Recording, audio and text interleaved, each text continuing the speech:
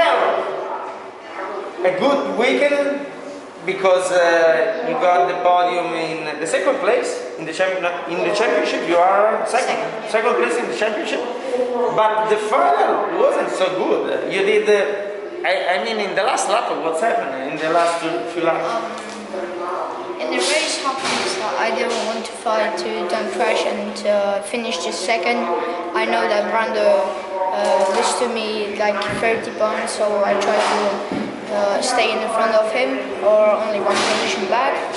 But I was trying so much and we got some problems, but it was okay.